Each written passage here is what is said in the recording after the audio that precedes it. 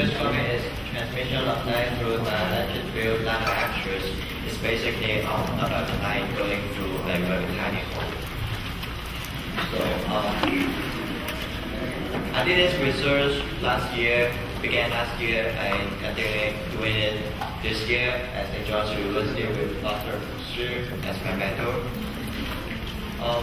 The outline that I'm gonna talk about today.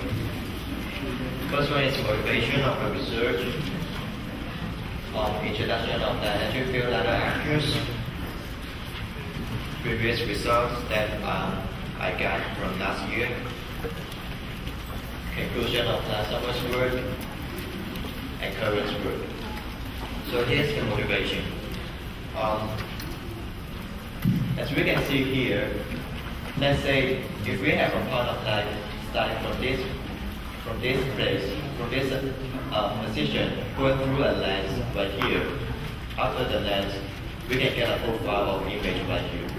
But when we have this profile of image going through from the opposite direction, we cannot get a point of light. Instead, we can get only just a smaller profile of image. That means from a point of light, we can get a profile of image. But from a profile of image, we cannot get a light. I mean, a point of light. So the revolution is about 0.61 lambda over NA. NA stands for numerical aperture. In 1999, the resolution is made to lambda over 5 with this technology.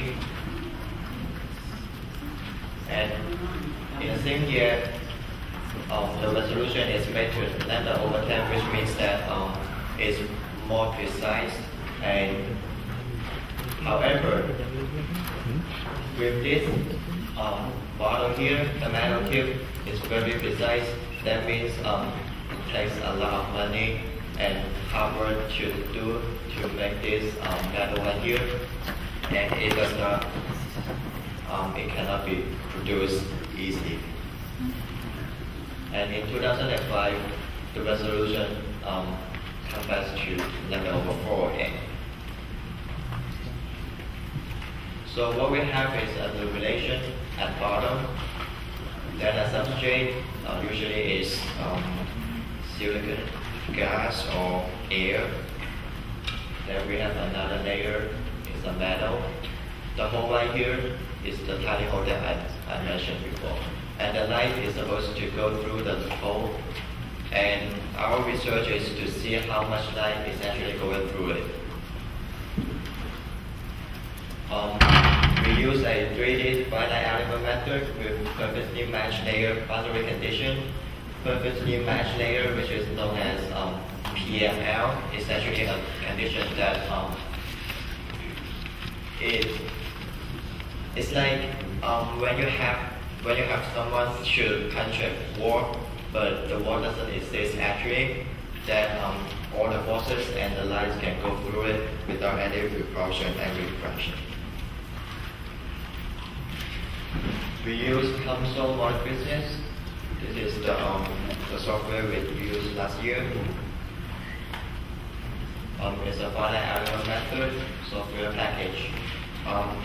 It is from many other engineering and morphisms programs, and we use it, and it's like a simulation that should to help us to research more easily.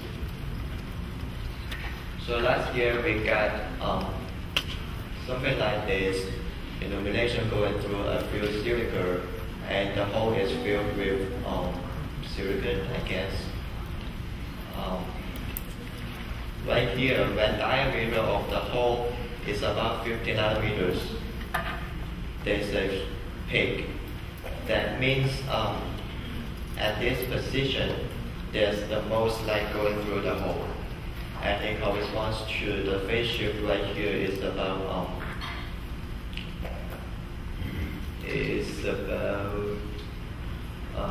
theta over 2 pi, and another peak here is corresponds to 2 pi. To theta over 2 pi. So, about the phase shift, when the direction of the electric field changes once, that means the phase shift is 2 pi. If the direction of the electric field changes twice, that means the phase shift is 4 pi. So last summer we did this research with the wavelength is 100 nanometers. The wavelength of the light is 488 nanometers. Before the research that we did last summer, there were actually other researchers did this with my mentor, that they use different material to fill the hole and to make the layers right here. So here's some differences between the materials. N is the index refraction. So when we use different materials, the index refraction of these materials will be different. And we want to see that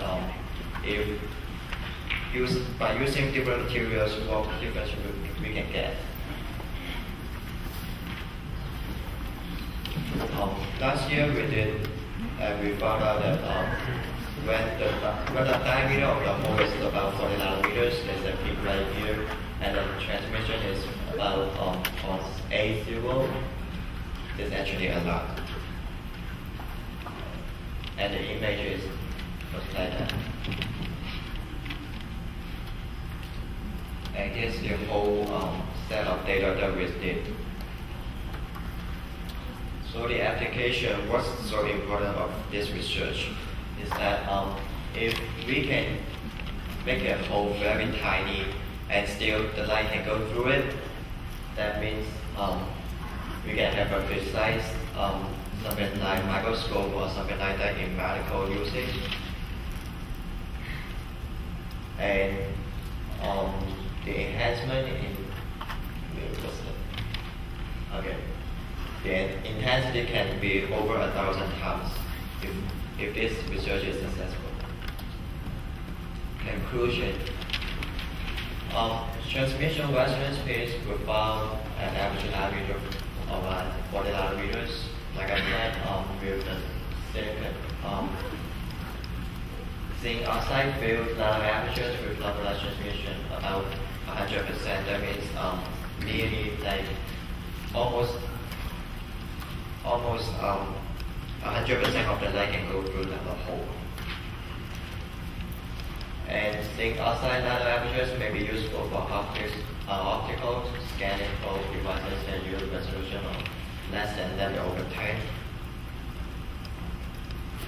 Currently, we are still working on the same program, but with a newer version, console 4.0.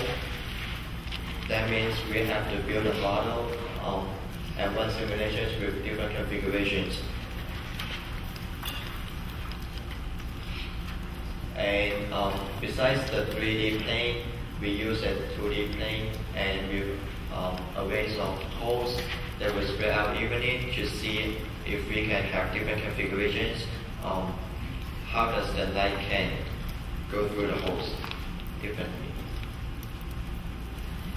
This is the console 3.5, the previous version that I used last summer, and this is the new one.